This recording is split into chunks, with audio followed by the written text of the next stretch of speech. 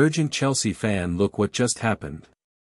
Nobody was waiting for this, Before, subscribe to the channel, because here there are videos every day with the latest news from Chelsea and TO. Don't miss any of it.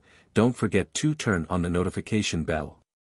Transfer expert Romano Fabrizio has linked Chelsea with moves for Athletic star Nico Williams.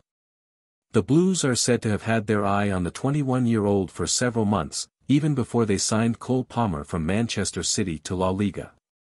Ahead of next summer's window, Chelsea are expected to maintain their interest. Williams has the ability to play on both flanks but has impressed on the left side for the La Liga side this season. So far, the Spaniard has scored 6 goals and added 11 assists. He also has a £43 million release clause, which the Blues will have to meet. Chelsea will also need to reduce their squad in order to sign Williams, as they have players such as Mykhailo Mudryk and Raheem Sterling in their squad. And now, Chelsea fan, I want to hear from you. What is your opinion about this? Put your opinion in the comments. I don't know if you know, but your opinion is very important for Chelsea. At any moment I'll be back with more news from Chelsea.